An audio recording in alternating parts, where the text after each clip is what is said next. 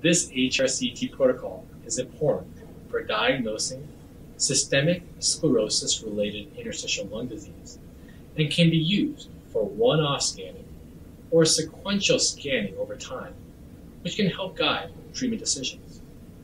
HRCT is considered the most sensitive, non-invasive means for facilitating the diagnosis of systemic sclerosis-related interstitial lung disease and can be used to predict the future course of lung disease and therapeutic response.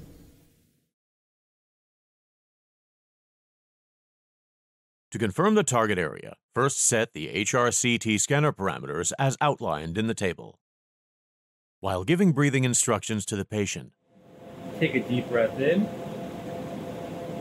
and blow it out. Take another deep breath in and blow it out.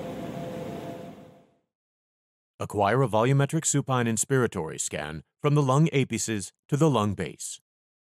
Next, acquire a sequential supine expiratory scan with 10 to 20 millimeter gaps from 2 centimeters below the lung apices to the lung base, followed by a sequential prone inspiratory optional with 10 to 20 millimeter gaps from the carina to the lung base.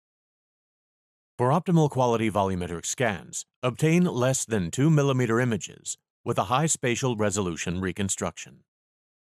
Review each scan image immediately after acquisition, and repeat the scan if motion artifacts are present or if an inadequate inspiration has occurred. When all of the scans have been acquired, prepare an interpretive report.